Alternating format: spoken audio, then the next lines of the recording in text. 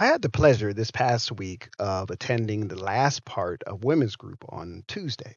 And one of the topics that came up brought to my attention, I really need to go over this again. And that's going to happen with many topics. So it's not a big deal.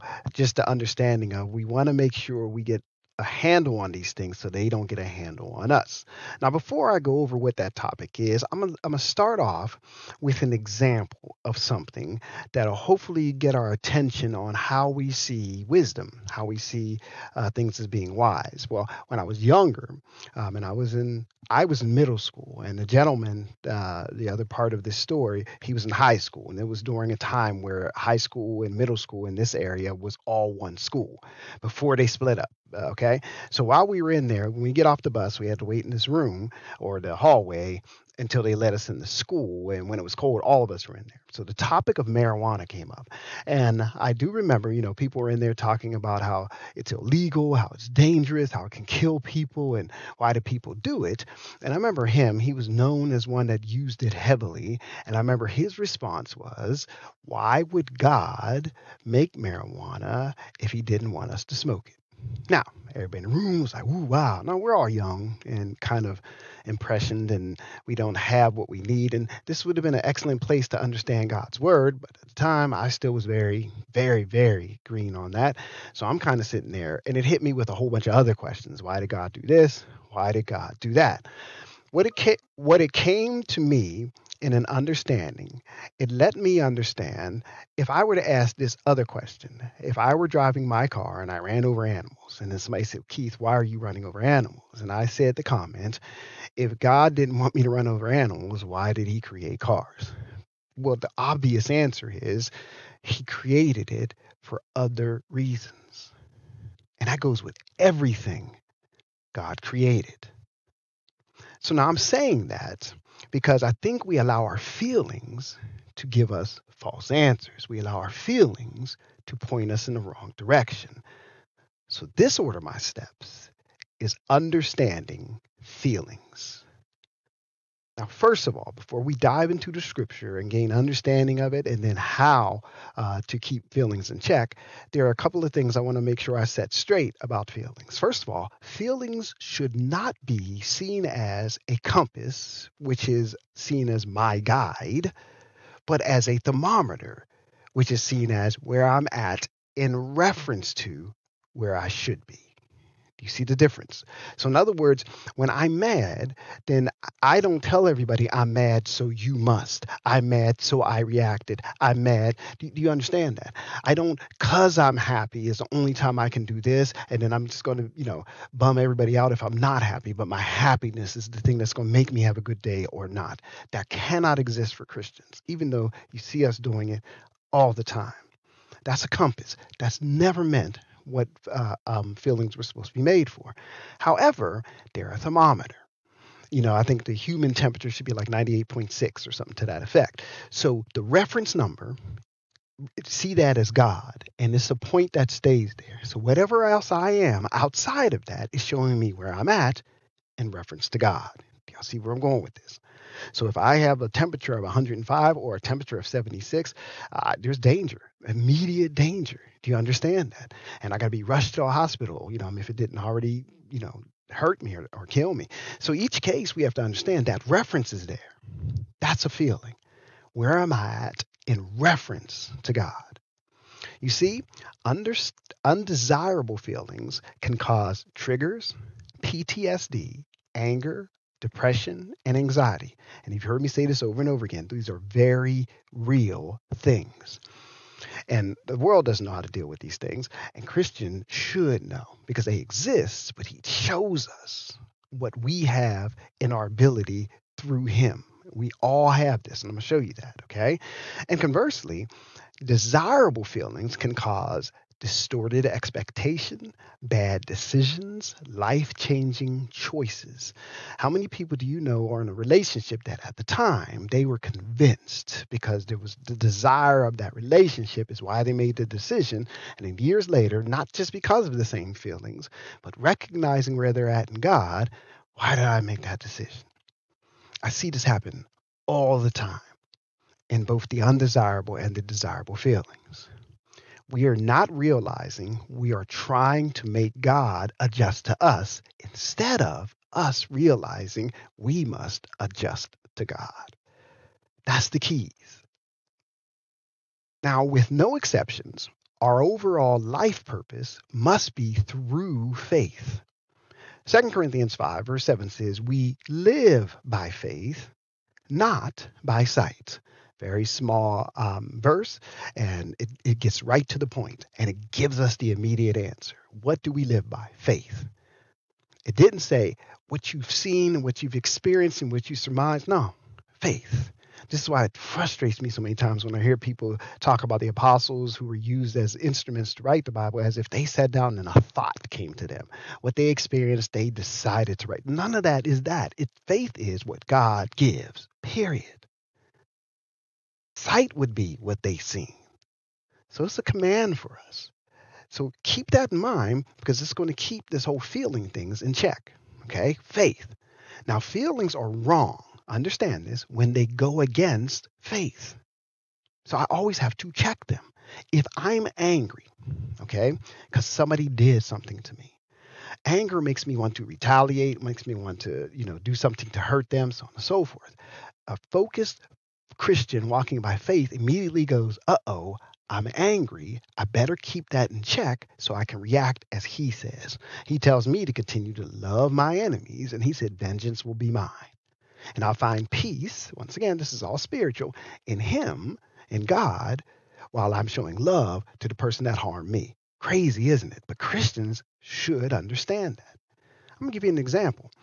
A Christian goes with their feelings to marry an unbeliever and ignores what God says about being unequally yoked.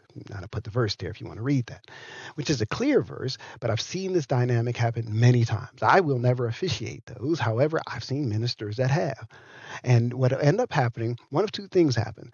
The Christian who married the unbeliever will realize, man, I made a mistake, or the non-Christian usually pulls them away. It's very, very rare that it goes the other way where the unbeliever becomes a believer. It's very rare. But the disobedience in the beginning is because they went with their feelings, not with what God says. Now, God shows that Christians have the ability to stop the effects of feelings. Okay, so I want to start from the beginning to let you know so you're not saying, well, I can't and I feel, because you let your feelings tell you can't do this. But look what he says in 1 Corinthians 7, verse 30. He says, those who mourn as if they did not, and those who are happy as if they were not. Now, did you catch that? So when I'm going through a mourning, and it's a real thing because a loss and it hurts, some people, it'll consume them. It'll take them over. And that feeling may be overwhelming, and it can last a long time. Once again, very real feeling. But when I act upon it, I've seen people who lost their jobs, who go in a room and they're there forever. Their health goes downhill because of mourning. Now they're being driven by that mourning instead of spiritually dealing with it. That's why he said, as if they did not. I'm still going to work and run a regular day. And now spiritually, and I'm going to show you later how this process works. There are two major things. And he says, those who are happy. He even went to the other side. Because when we talk about feelings, people who have the biggest struggle or think they have the biggest struggle are those who have the undesirable feelings. But no, it's also those who have their own happiness, their own feel good. There are people who get into certain things they're not supposed to. The Bible is very clear on certain relationships. But because those relationships make people happy, they find some sort of way of accepting them. Don't let your happiness guide you. I've heard some people say a ridiculous thing as, I was having a good day and you ruined it. We give people the power through our feelings to dictate how I'm going to be. Should not be. Now, feelings are a product of the flesh, which battles with our soul. The Bible gives us a clear description. And we see that the only way to win that battle is with Jesus. In Romans 7, 21 through 25, he says, so I find it to be a law that when I want to do right, evil lies close at hand. Okay, he's saying this because he's showing the battle between what God says and how I feel.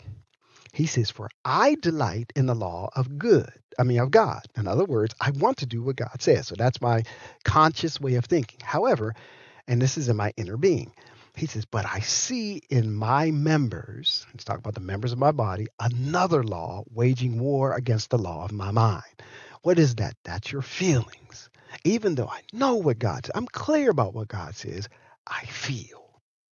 And he says, and making me captive to the law of sin that dwells in my members. So I'm giving in to how I feel over what God says. This is an ongoing process. Now, when I get what he says in verse 24, what I truly am, wretched man that I am. Why is that so necessary? Because my feelings then won't have the weight that I give to them. A lot of us think, because I feel, then you should respond. Instead of recognizing my feelings can really be deceiving. We're going to see that a little later. So then we ask the question, who will deliver me from this body of death? He's showing that the problem is, and when he talks about the body, he's talking about how I feel, how I think, anything that's related to the flesh. He gives the answer. Thanks be to God through Jesus Christ our Lord. So then I myself serve the law of God with my mind. In other words, I only do what he says. But if I give in with my flesh, that's why he says, but with my flesh, I serve the law of sin. If I go with how I feel, I'm going to sin. Hopefully you're grasping this. This is so important. Now, we have to avoid living for fleshly desires, which are the product of feelings, because it will disrupt our walk. Not may, will. He gives this warning in 1 Peter 2, verse 11. He said, beloved, I urge you as aliens and strangers. So let's start that process off first. What we really are. Now, why is this so necessary? Because when I'm in a place, we usually allow that place to describe us, to give us our characteristics. I remember when I came from Pittsburgh and I went to school in Philadelphia, they went, you Pittsburghians is what they used to call me. And we had a little bit of an accent compared to them. We did things a little different compared to them. You know what I mean? It was a lot of things that were different that where I came from that described me. What he's saying to us is we eliminate all of that. I mean, we're still going to have the physical attributes, but that still is not what I am. I realize I'm from heaven. That's what I have to represent. That's what they need to see. The heaven part of me. Not I'm a Smith and the Smith family, blah, blah, blah. No, we don't do that. I'm from Pennsylvania and you know how Pennsylvania. No, we don't do that. I'm a black man and African Americans make sure. No, we don't do that. I'm a child of God, and everything I do must represent that. So he says, as this person whose characteristics have to come from heaven, he says to abstain from fleshly lust. Now, the reason why I use the New American Standard Version for this verse is I wanted to make sure, because some will say sinful lust, and some people are deceived. The minute they see sinful, it's not talking about them, because too many people think sin is what they think is bad. And they don't realize there's a whole lot of stuff that they're doing that is very sinful. We're going to see that a little later. But he's talking about any desires that come from me. Do you understand that? He said abstain from them. To abstain doesn't mean not to do them. To abstain from it in this situation, it means recognize they're dangerous. They're only a request, if you will. Never see them as a must. And there's going to be times where it's going to feel like a must, but if it's not in line with God, you know what the answer is. That's why he says, which war against your soul. Too many people give how they feel versus what God says as if, what do I do? Well, the answer is always the same, what God says. That does not change. That is the answer. Do you understand that? I'm going to follow what God says. So my feelings will go, I would like this. And I check with God. And as long as I'm grounded with God, then we're good. If not, no. Feelings control fools is what the Bible shows us. Okay? Not to be insulted, but those who are controlled by their feelings. In other words, that the answers that they do, the basis that they work on and live on, if it's based on how they feel, that's a fool. So we must be wise, which all Christians have access to. True godly wisdom, as you heard the story earlier when that guy gave what everybody thought was wisdom, a person would go, well, that based on the Bible, that was a foolish answer. Because how do you know God created that marijuana for you to smoke? Amen. Okay. Because as you're going to see, well, let me explain that. Some of the reasons God creates things is for the purpose of our obedience. Think about the tree in the garden of the knowledge of good and evil. The purpose for that, it was not to be eaten. Now you get that same guy going, why would he create a tree just like all the rest of the trees if we can't eat it? That's what Eve ended up doing, making her human reasoning to make it sound wise, and it was a foolish statement. Instead of them checking with God who said, do not eat off this tree or you will die. Do y'all get this? Proverbs 29 verse 11 says, a fool vents all of his feelings. That doesn't just mean he blabs it, and it means I give full run of it. When I'm angry, oh, you're going to know I'm angry. When I'm happy, you're going to see my happiness. When I'm sad, everybody's going to feel my sadness. And that shouldn't be how it is. And that's what's called a fool. It shouldn't be that. I'm not saying you're not going to have moments where you're down and you're going to have moments where you're going to smile. I'm not saying that. I'm saying where it consumes you. It's the utmost thing of what you are, right? I've had times even with my wife when we would get into conversations, things like that, and when I knew she was upset, and I say, "Are you okay?" and she says, "Yes," but you could read it all over her body language, and I know I do. In fact, I do it more than her. She's much better at making that go away. But what we learned to do was, I'm okay, but I gotta figure out how to make sure I deal with it. That's that battle that we're going to talk about later. You let the person know I'm okay. In other words, I understand where I need to be. Just give me some time to get there because I allowed myself to get somewhere else. That's why he says, but a wise man holds them back. Wise man doesn't allow that feeling to come out. People have said things that angered the heck out of me, but I didn't show my anger.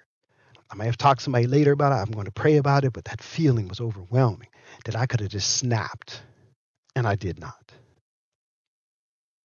We tend to get misled due to our enthusiasm when our enthusiasm is for the wrong thing. This is a very common practice with our feelings, and you have to understand books, podcasts, speakers, even some churches are going after your feelings. You understand this, and this is why people try to make it, oh, it's all demonic. When you hear this type of music, it's love music, that's demonic. It wants you to lust, and this music, it wants you to do. What it is hitting against the flesh. Do you understand it? And these things have that effect on you, and Christians are not affected if I'm walking spiritually. I mean, watch how they'll turn lights down low and stuff like that for romantic songs, and they'll turn, the lights will go a certain way for getting you excited. So I have to keep in perspective what I have zeal for. What am I excited for? I've had many times where I ran into people that were excited about something, and if I were to say anything that didn't feel that same energy, you'd get why can't you just be happy for me? How come you can't feel why do you always have to be negative? And I usually have to step back and wait, and then they'll come back, okay, maybe I overreacted. Galatians 4, verse 18 says, it is fine to be zealous, provided the purpose is good and to be always and not just when I'm with you. Point of it is, if I'm excited about it, I'm going to be excited about it always. Why? Because I look deep in it, and it's from God, and God is always. We got things that we were excited about last year. Oh, that's old news. That temporary, for the moment stuff is very dangerous. And then you were standing for it and fighting for it. If it was godly, you'd stand and fight for it to the day you die. Pay close attention to some of the required characteristics and actions Christians must display despite feelings. For example, Romans 12, 9 through 13 says, love must be sincere. Let me make very clear, when the Bible says sincere, the world teaches sincerity is based on you. That's why you heard people say, well, I can't apologize if I don't feel sorry. And they'll go through life not apologizing. That's how distorted the world is, because it depends on or trusts in this corrupt body. True sincerity, and there's a verse in the Bible that shows it. I think it's in Titus, and if you're interested, I'll find it. True sincerity is based on God. In other words, Keith, why are you doing that? Because God said, even if I don't feel, that's true sincerity. So love must be based on God. Then he says, hate what is evil, cling to what is good. You'll have something to go, okay, yeah, I do that, amen. Or are you doing it? Because in many cases, a lot of us allow our feelings to define what is evil, define what is good. And we cling on to what we think is good, which may not be good at all, and vice versa. You see where I'm going with this? Okay. When I'm focused on God, I have to do this because there's going to be things I really feel for and whatever and realize it's wrong. Can't do it. He says, be devoted to one another in brotherly love. Now, I'm going to stop here for a minute to kind of lean towards, because a lot of people who are on the undesirable feelings, it was because of what somebody did or said or treated. And like I said, PTSD, it could have been an event they've been at. But if you are on the other end, and you treated somebody bad, and I've had this and I've heard this said multiple times, and it's so frustrating to hear this from Christian people. They'll say that other person needs to get over it. This whole study and what God says, that's not what he's saying. He's not saying to get over it. That's a man-made man-made answer. To get over. It's not what he says, because the feelings are going to be there. There is a way of dealing with it. So when he says be devoted to one another out of brotherly love, that means it's not because of the situation, not because of what they did. It's going to be brotherly love, which is a godly love for our Christian brothers and those who are close, and we treat them as close as family, with the understanding of there's accountability, there's adjustment, there are things you may have to do, but you don't use it as a record of wrong.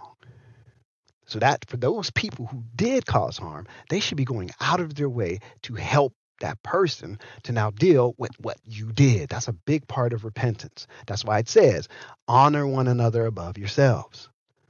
Verse 11 says, never be lacking in zeal. And we just read about that. So it's very good to be excited, but it should always be about God.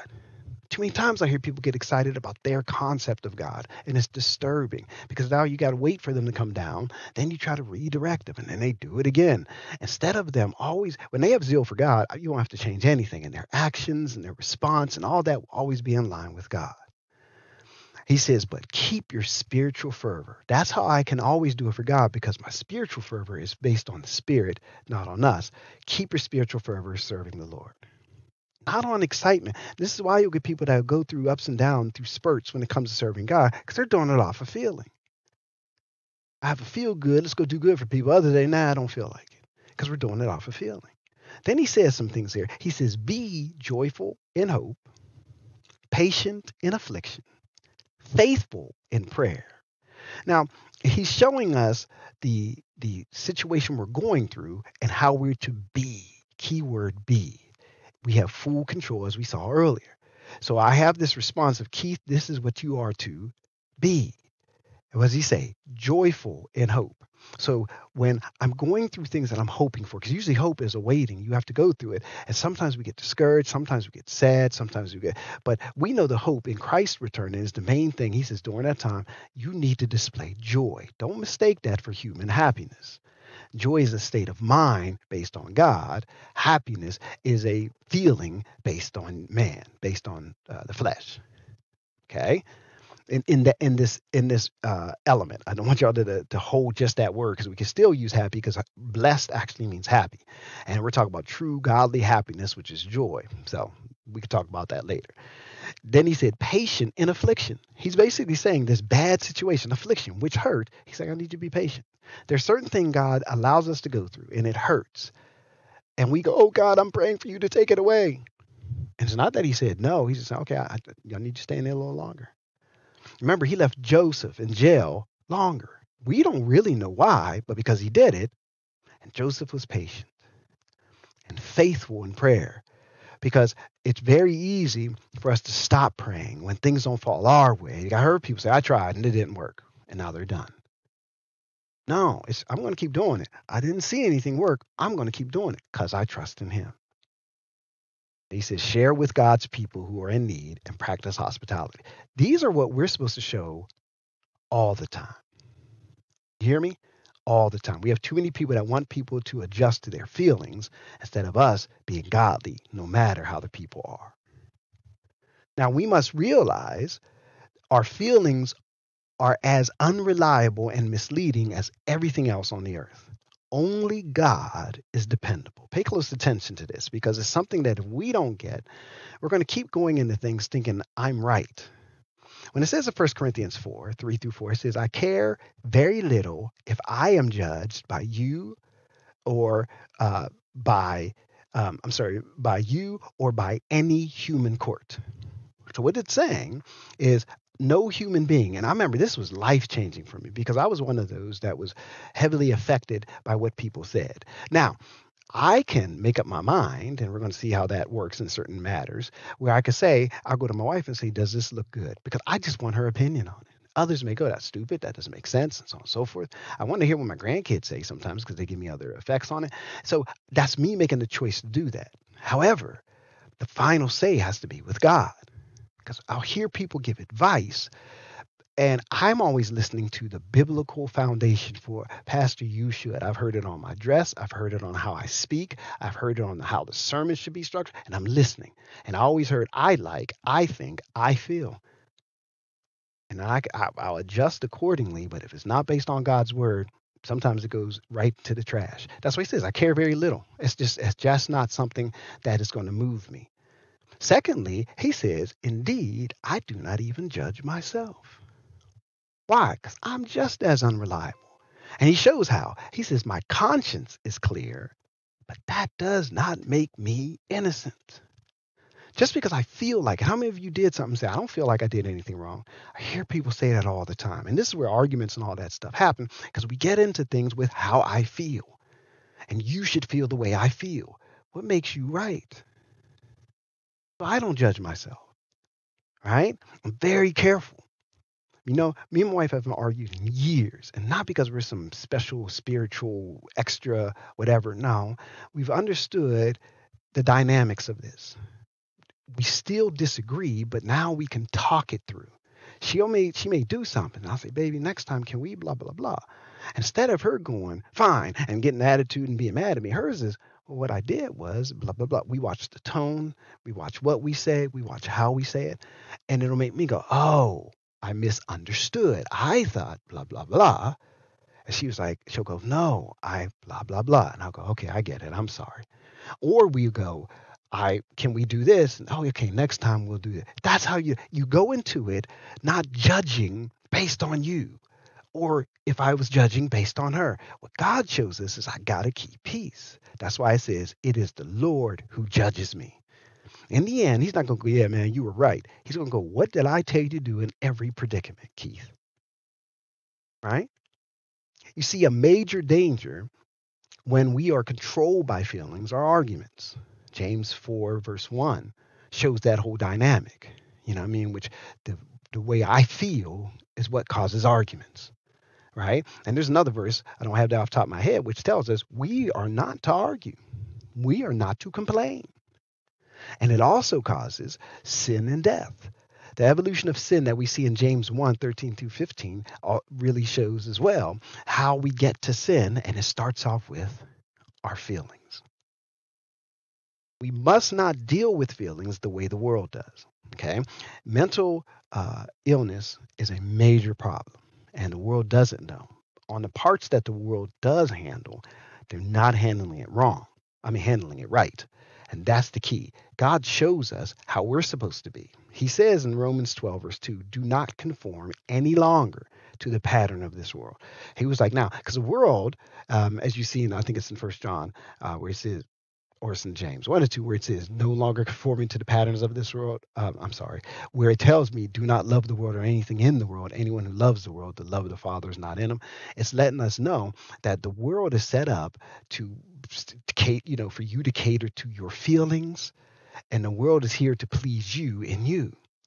Do you understand it? He says, but be transformed by the renewing of your mind. Where many are failing is that transformation has never happened, and you're still doing things the way you've done it. If you were a combative person, you're still a combative person. You may not be as combative, but you're still combative. I see people who had attitudes. Their attitudes just got not as much. And they're stopping. They think they'll always go back to, well, I'm better than I used to be. Okay, that's great. Are you still growing?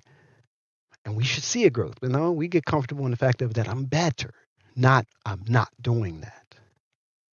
This is our guidance to really be in God's will. He says, then you will be able to test and approve what God's will is, his good, pleasing, and perfect will. And many, if not most Christians, have no idea what his will is. just for this reason.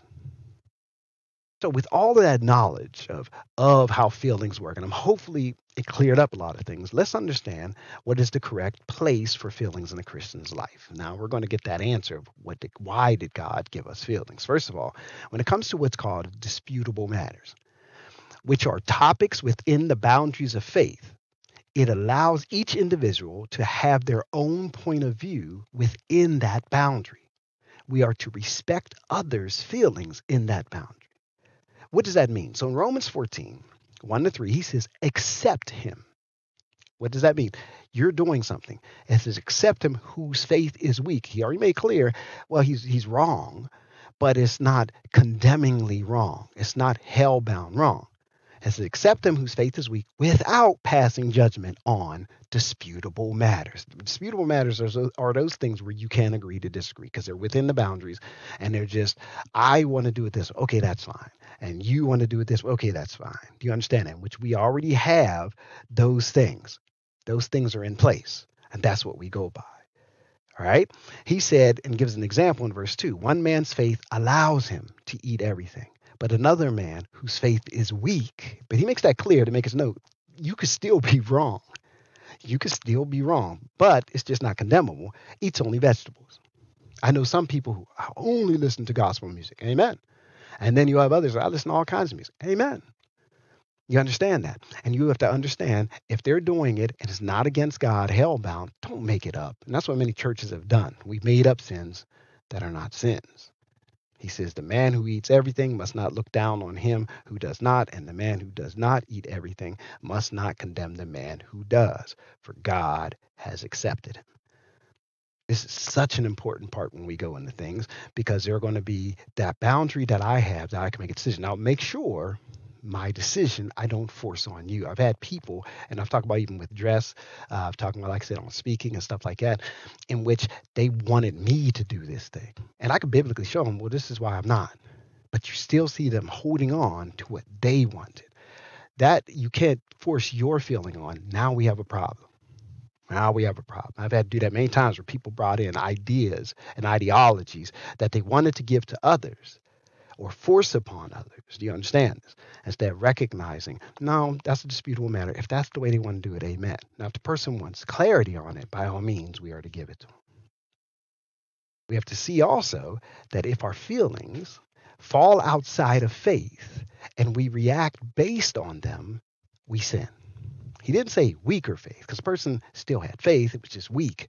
But when I have no faith, when it's not based on God, what I did, it's sin. That's what I said earlier. A lot of people, their version of sin, they have a whole list of things that they call sinful and a whole list of things that they call all right. But I don't care what you do on that list. If it's not based on God, you sin. He says in Romans 14:23, but the man who has doubts is condemned if he eats, because his eating is not from faith, and everything that does not come from faith is sin. Do you see the key? Everything that does not come from faith is sin. Think about that. So my feelings are always going to want me to do something that I feel strong about. Remember that whole zeal thing. Our feelings are usually based on what we want and or how we see it. And these are never to be the basis of our actions. Never, ever. Philippians 2, verse 3-4 says, do nothing. He makes that very clear. Make sure this is never happening out of selfish ambition. That's what I want, because that's going to be based on how I feel, or vain conceit, how I see it. That's based on my sight. It says, but in humility. So I'm using this like with me and my wife, and I gave the dialogue of how we deal with things. This is why. Because if I went into it with selfish ambition and vain conceit, she'll do something that'll irritate me. So I'll react out of irritation. Why? Because it irritated me. I made it about me. That's what feelings do. Make it about you. Reading this, I'll go, I feel irritated. So I'm going to bring it to her attention in a loving way. That's where the in humility consider others better than yourselves. I try in the most loving way to present it, accepting the fact I could be dead wrong. I could be the problem. Do you understand that? In humility, consider others. So then it'll allow us to do what verse 4 says. Each of you should look not only at your own interests, but also the interests of others. Many, many, many times I found out I was wrong. Many, many, many times others found out they were wrong. You understand that? And we were able to adjust and everything was good. But when I get defensive and I put my shield up, I react off of how I feel and how I see it. Totally unacceptable by God. He's not going to sit there and go, yeah, Keith, you were right. Because he's going to say, but what did I tell you to do? I didn't ask you on what was right or wrong on this. What did I tell you to do with this? Like Jesus, we must pray about it instead of stewing in our feelings. Mark 14:32-34 says, they went to a place called Gethsemane. And Jesus said to his disciples, sit here while I pray. He took Peter, James, and John along with him, and he began to be deeply distressed and troubled. Do you understand the feelings he's going through? So Jesus even went through these feelings. And we're going to also show the overall way of how Jesus beat this, and we have access to it. He said, my soul is overwhelmed with sorrow to the point of death. This is just overwhelming feeling. And some people will get here, and because it's overwhelming, that's their excuse. In fact, we have a lot of people, and you'll hear news sources sometimes give people a pass saying because they were overwhelmed with this emotion, their mental health. And we give it a pass. That's why he said to them, stay here and keep watch. So he went to pray. And we hopefully know the story how he prayed 3 times. And this was a long time because the disciples kept falling asleep. And then eventually an angel came and strengthened him. All of this stuff because he trusted in God, even though he strongly felt otherwise. Must live God purposed while being in control of self. These are the 2 things I'm about to read on now how to do it with the final thing of the whole the final. So it's going to be 3 things. So the first thing, 1 Corinthians 9:26-27 says, therefore, I do not run like a man running aimlessly. I do not fight like a man beating the air. No, watch this. I beat my body and make it my slave, so that after I've preached to others, I will not be disqualified for a prize. Now, I can use happiness, anger, sadness, but here's a better example is hunger. Because hunger is a desire. It's all it is, a feeling. I would like something to eat.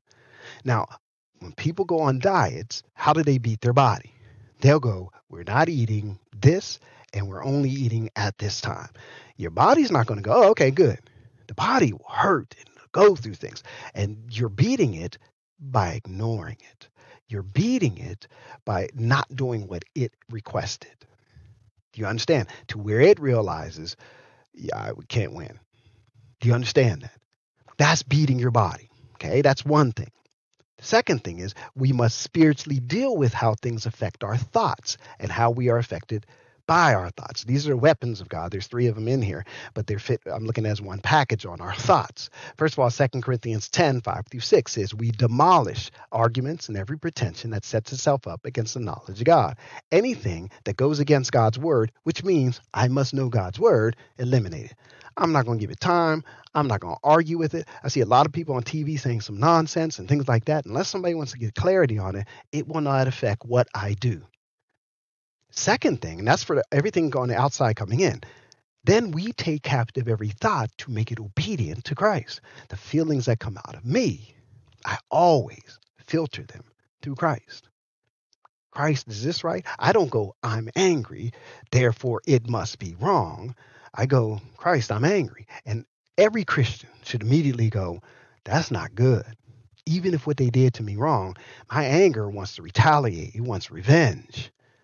So I acknowledge that. Remember, that's that reference. I'm not supposed to work or do anything out of anger, right? Do you understand that? He says, in your anger, do not sin. So I recognize that.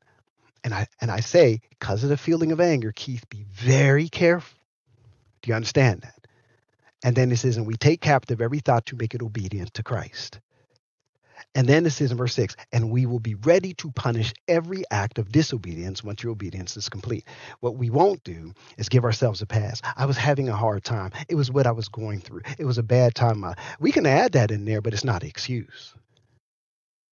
We say, man, I was dead wrong. God said no. and I still did it. The third thing is the overall foundation, following our master, following our guide, following our Lord. The battle we go through with feelings and faith is a necessary spiritual conditioning process. There's a reason why God is allowing us to go through it. There's a reason. And this is why it says in 1 Peter 4, 1-2, if you don't remember anything else out of this, hopefully you grab this verse. Watch what he says. Therefore, since Christ, watch this, suffered in his body. What does that mean? I'll explain that. Arm yourselves also with the same attitude. Now, the suffering in your body means I have strong desires. May it be desirable or not, I only do what God says. And you're going to find in many cases what he says is not in line with what you want based on how you feel. And it hurts. There are some people contemplating. We have more people in the world, even in the church, that want to commit suicide. We have more people in the church that, end up getting drunk or into drugs or in affairs and things that just Christians have no business doing. And the reason being is they're not suffering in the body. They keep trying to appease the body. They keep trying to please the body. Do you understand that? And it says, he gives us the answer. No, you need to suffer in the body. In other words, you get to the point, like when we were talking about beating your body, to where eventually your body submits. It succumbs to what you're doing. That's why it says, because he who has suffered in his body is done with sin. I'll never do anything based on how I feel and how I see it. I'll do everything based on what God says. That's why it says, as a result, he does not live the rest of his earthly life for evil human desires. And I think you already know that word evil, the translators added it. Well, I should just say, does not live the rest of their earthly life for human desires, but rather for the will of God. He makes it plain how it's going to end. That's where feelings come in. Feelings have to be filtered. Feelings are going to say, but I really want this. And you're going to go, no. Ask any drug addict or alcoholic that stopped. And they're going to have this yearning, they're going to tell you. There's this battle that they go through, especially when they first stop. But the ones who master it in God, they understand that's going to be it. But that's not their driving force. It comes down to understand that the key is to trust God. I told you I struggled with this verse when I was younger, but as I matured, man, it means so much to me. When he says in John 14:1, do not let your hearts be troubled. Remember, your heart is your purpose. He was like, do not be troubled by that. But he gives the answer, trust in God, trust also in me. What that means is, yep, you didn't like that. Yep, or you really like that. Keep doing what I said. Yep, that looked like it worked. Yep, that really is going to harm you and put pressure on you. Keep doing what I said. Let's keep trusting in him. For the spiritual who deal with those who are emotional. Okay, so this is just a warning, and hopefully you pay attention, because at times I'm going to be spiritual. There's a verse that says, when you see your brother sin, you who are spiritual, restore him gently. Okay, so it's telling us, if I see somebody acting upon a fleshly emotion, I who am spiritual make sure I'm reacting spiritually. It says, remember to be gentle and recognize they are seeing things emotionally or incorrectly and may not be able to receive spiritual things you need to tell them. Now, please make this clear, because some of us will come off condescending and passive because we're not seeing true spiritual things. We're seeing it our way. I've heard people go, okay, whatever you say. Why are you getting so mad? How come? And you're just adding fuel to the fire because you're being a jerk. Do you understand? You know what you're doing. A true spiritual person will have and they'll know the biblical things. And they're like, I got to get them to see it, not for me to force it upon them. Do you understand that? And you're going to spiritually at it. It'll be how you do it, when you do it. The tone will be different. It will not be this passive aggressive response. Be watchful that you are not emotionally swayed. Watchful that you're not emotionally swayed. It'll happen. So, in a nutshell, no matter how we feel, we must do what God says. Feelings show where we are in reference to where we should be. Let us pray. Dear most heavenly, most gracious Father, we thank you, first of all, for your guidance, for what your word gives us on these topics. Help us to always search your word. Allow me and other shepherds to do what we're supposed to in order to feed our sheep with your word, your uncorrupt word, in a way that they can receive it and then live the life with the things that they have the right way. Thank you for your mercy and your grace, because if it wasn't for that, we would have no chance and we'd be in so much trouble. So we're going to keep walking in your ways, looking to do what you would have us do, following you anywhere you go. We ask you, we give you the praise, and we want to praise you at all times. And all these blessings we ask in your Son and our Savior, Jesus Christ's name. We say, Amen.